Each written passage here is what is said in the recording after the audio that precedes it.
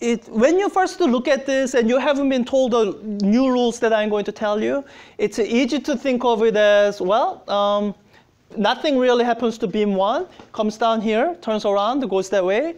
It's easy to think of it as phase shift to beam 1 is equal to 0 and end up with total change of phase, phi2 minus phi1 is equal to 2t over lambda over NO. It's easy to do that, and what I'll tell you now is when you do that, you'll get the wrong answer. Whatever answer you get won't match up with what you are supposed to get. So this is where I have to tell you the new rule. This is a rule involving phase shift. So whenever you have reflection going on, reflection from N1 to N2, or reflection from N2 to N3, you have to check for a condition. And depending on what that condition is, you are going to either get a phase shift or you're going to not get a phase shift. So let me label it here. Let me set them in this order that sort of matches up there.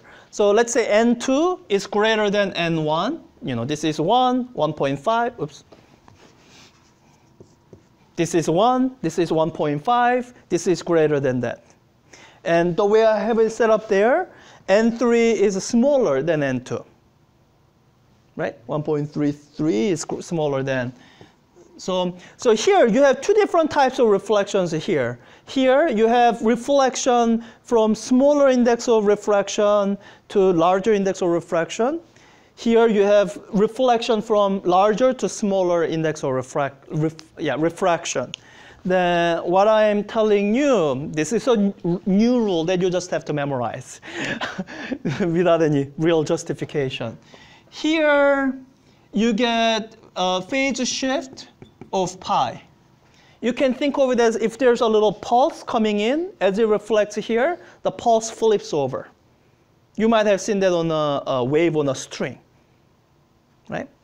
And here, you have no phase shift. Here, phase shift is 0.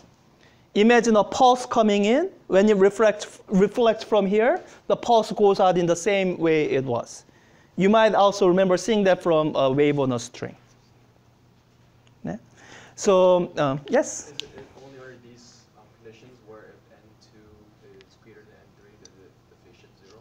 Yeah, and these cover sort of all the cases where reflections happen. Because if they're the same, then you won't get any reflection, right? So that's what you have to compare. You have to compare the index of refraction, and if the index of refraction increases, then you have to make sure you include this phase shift. Yeah.